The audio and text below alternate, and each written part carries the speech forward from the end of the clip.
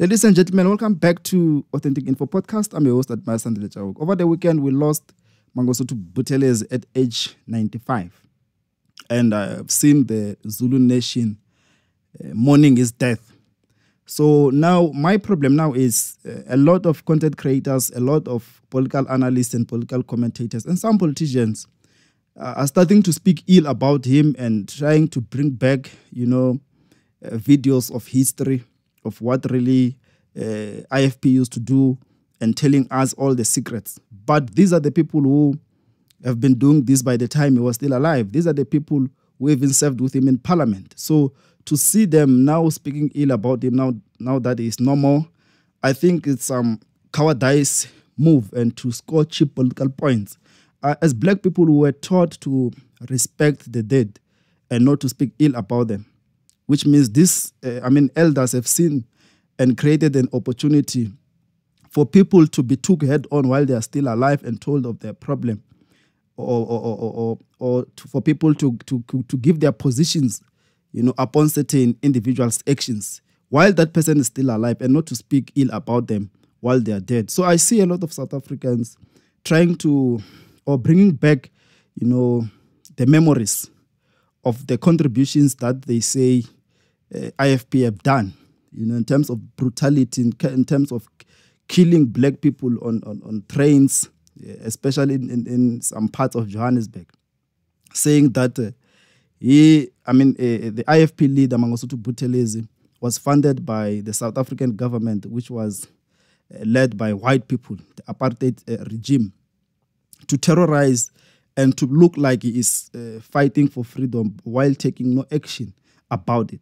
So I've seen even a speech which was given, I think it was in 1991, by Chris Hani, lambasting the actions of the IFP.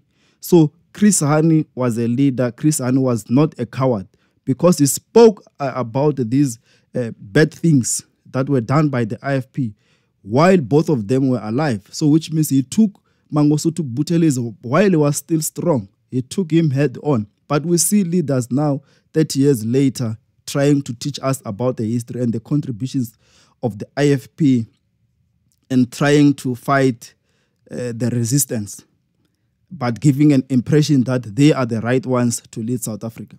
We know about this history, but I think a lot of us have been cowards to speak about it while he was still alive. Why? I've heard a lot of people on radio saying that their relatives were killed, their parents were killed. I'm not saying that we shouldn't, it's not a crime which was committed by him. But what is it that they did while he was still alive? Why were they so scared of him? What is it that they've done to try to hold him to account? A lot of them served with him in parliament. For the longest time that he has been there, I think he has served, in 5 administrations, if I'm not wrong. And he has been there with them, but they did nothing to him. Now that today is dead, today is normal, they are coming back to produce memories, video clips, voice recordings, and writings to show us what the Inkatha was capable of. We know what Inkatha was capable of, and why was the man not taken head on? Why didn't these writers and political commentators and political analysts didn't take him head on? Maybe on his birthday or on the date where they celebrate the founding of IFP, to try and write about the contributions of the IFP, which was very brutal and in fighting a lot of people in some parts of Gauteng. They should have written about that while the man was still alive. But now today is normal. He cannot answer for himself. He cannot account for himself. We see a lot of clever blacks writing, using their fancy English, writing so negative about him. I saw someone even giving comments that he must rest in peace if he wants to, after writing long notes or information about all the illegalities which were committed by the IFP led by Buthelezi. But Buthelezi is normal. Who are we going to hold to account for that brutality? Because he is normal. Information is there. It has long been there that he receives firearms and ammunition from the apartheid. He received that firearm and ammunition from the apartheid regime. He was funded by them. He was a prime minister, and he had ministers under him who were funded by the apartheid government, who were getting salaries from the apartheid government. But no one took him to account while he was still alive. We know all those things. And we decided to keep quiet and wait for him to die so that we can bring these things up. I think it's some cowardice move. I don't see any leadership in people who are trying to speak bad about him now that he is normal. He is normal. Even by the time he was on his 70s and 90s, no one even tried to speak bad about him or to take him head on, to make him account for all those wrongdoings. So if we speak, we come to speak now, who do we want to put the blame on? His children, his colleagues in the IFP? Because these people were not there. Majority of them were not there while these things were happening. Majority of them in the 90s, they were not there in the late 80s when Buthelezi was terrorizing South Africans, black people, even those from the ANC, because we know that Buthelezi comes from the ANC. It is known. So the ANC did not hold him to account. Why?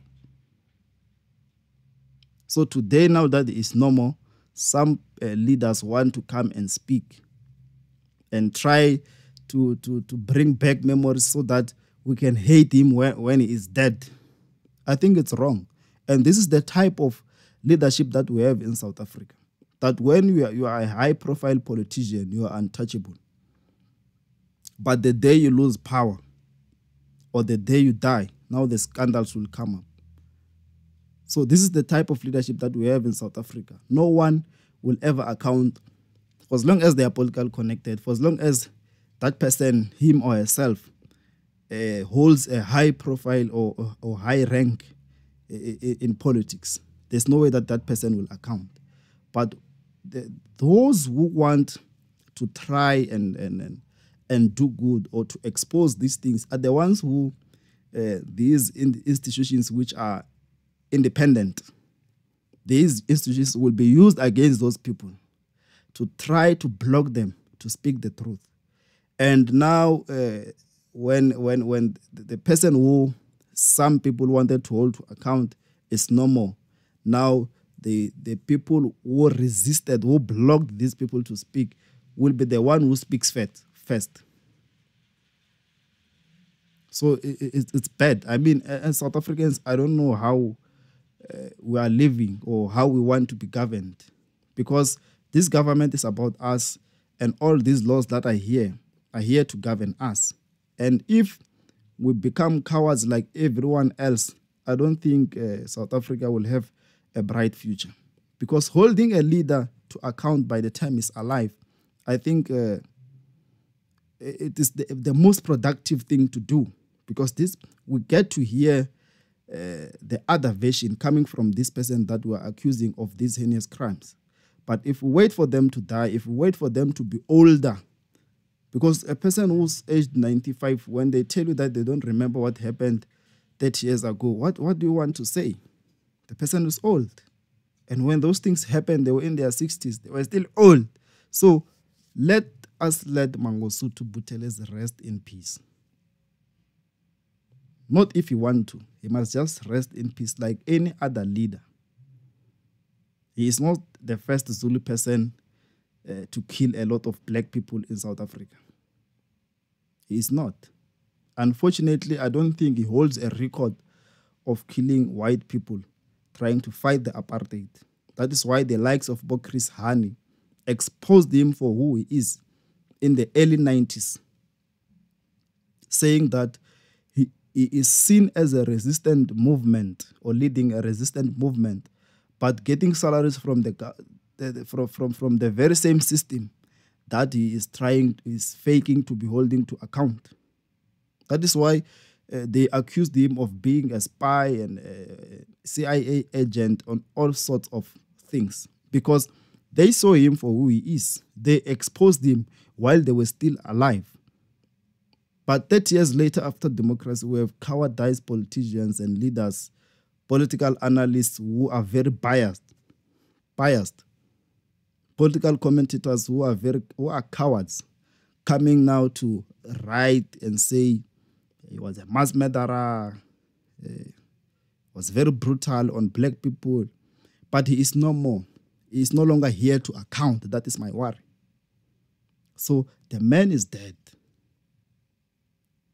The man is dead. He must be led to rest in peace. Because one thing that happens is that all the people who we hate, they have people who love them. And when we speak ill about them, when they are normal, we must care and understand that there are those who are going through pain by that moment. By the time we have an opportunity to speak ill about them because we are cowards not to speak while they were still alive, we are not hating that person. We are hating those who are feeling pain because of that person's death or passing. That is why elders teaches us not to speak ill about the dead, because they are no longer there to account. Even a criminal, when a criminal is dead, we cannot speak ill about that person. Because that person, you might find out that person has kids, children, that person has relatives, wife, parents, and things like that. These people loved this person and they so wished that this person could change. By the time the person passes and we come to speak ill about them, we don't hate the person who died, but we hate the ones who are alive, the family of that person. So a lot of us were cowards to speak about Buthelezi while he was still alive,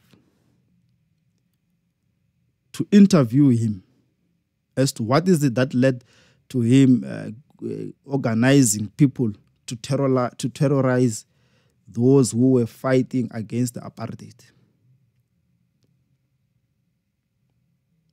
We did not ask those questions to the old man.